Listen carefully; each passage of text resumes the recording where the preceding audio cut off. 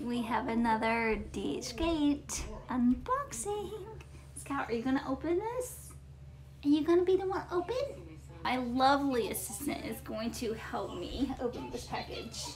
I haven't opened the box. I took out the outside wrapper, or took it out of the outside wrapper for obvious reasons, my address.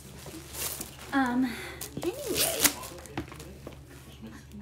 this is so cute. Obviously I have no designer bags, like real designer. This is fake, obviously. So I don't know if this is how they really come. Maybe one day I can afford a designer bag, but okay. I'm excited. Came in this little dust bag. I don't know, came with this little thing inside this box.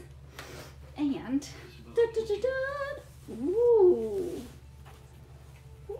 Ooh, this is so cute.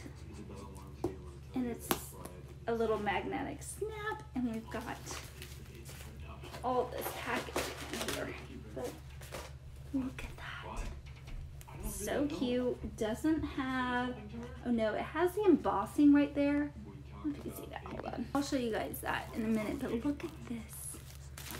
The strap even came with a little wrap on it. Everything came packaged so nicely. Obviously this just needs to hang out so it can like flatten up, but let's put this on.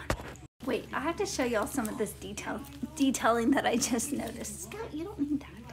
Like, I don't know if you can see that. It's kind of hard because it's gold and it's shiny, but that says Dior. And then let's show you this part right here, not that side. Look at that, nice. There you can see the embossing right there.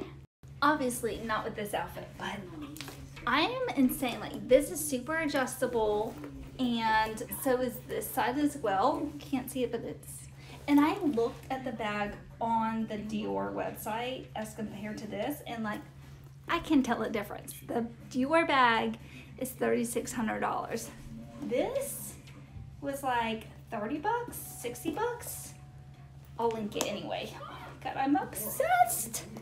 My God, now I have 2 DHgate bags and I look rich, bitch. But I'm not, I'm poor.